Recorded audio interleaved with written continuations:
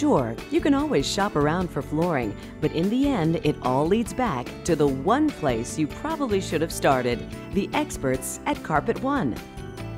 Save yourself the time and the hassle and let Carpet One help you find the right product at the right price.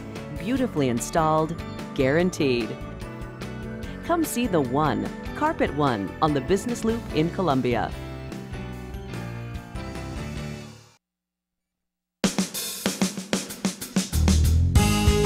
Good morning and welcome to Radio Friends on Friday, January the 1st, 2016.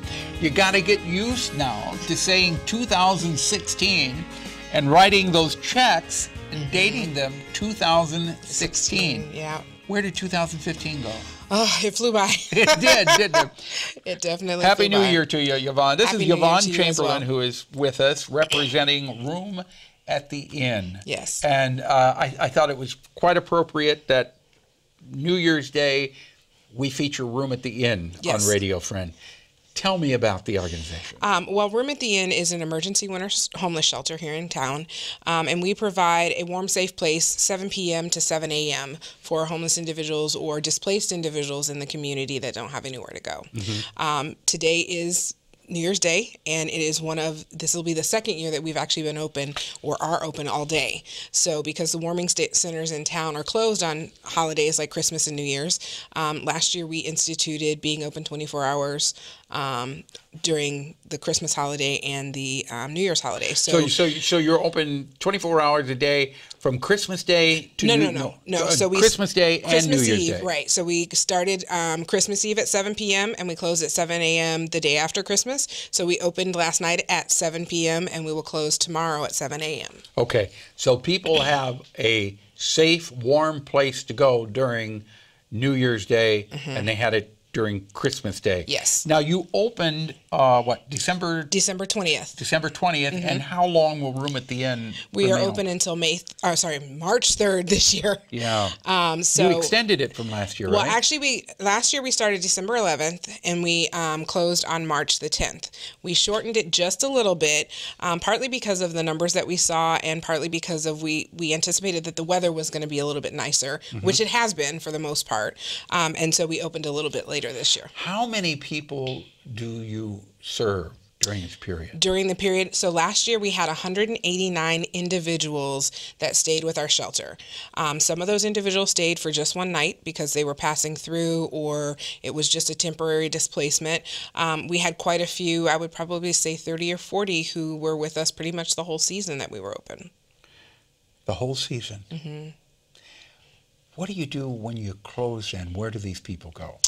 Unfortunately, some of the guests that we have don't have anywhere else to go, and so they end up back on the streets.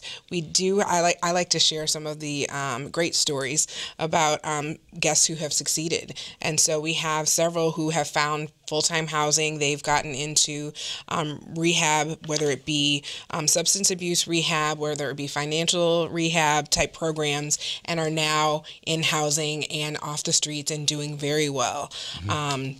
There are several that I see on a regular basis that are so excited to share their good news. So that's got to feel very good. It's an amazing feeling. When you see someone who was down on their luck, and because of Room at the Inn, they had a place to stay. Exactly. They felt important. It is so important to feel that you have self-worth as a human being. Right. And to be able to give back. One of the great stories as well is that David Weber and Carol Bryan wrote a play called A Night at the Shelter, which we featured that on here. Right, and it was in November.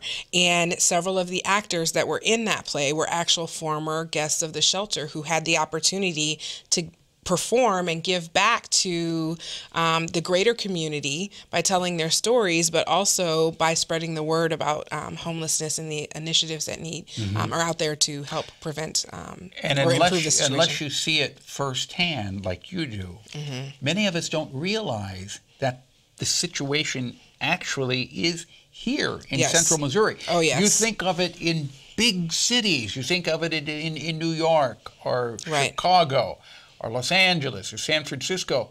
St. Louis and Kansas City. Right. You don't think of it happening here in central Right. Missouri, but there are many homeless people here. Oh, there are. There are. And they're homeless for various reasons. They're homeless because, you know, their ends just don't meet. They're homeless because of mental health issues. They're homeless because of domestic, you know, trying to escape domestic violence or recovering from being human trafficked. There's a variety of different reasons why people are homeless. And I think when you get to work with this population and you get to converse with them and learn their stories, you do have a whole new appreciation for what that experience is like. They're human beings. They're human beings. If people listening to us now would like to help out as far as volunteering, or if they would like to make a donation, what do they do? So the best thing to do would be to visit our website, which is www.roomattheincomo.org, and there you will have access to the sign-up schedule. We do both on-site volunteers for the shelter every night and through the early morning.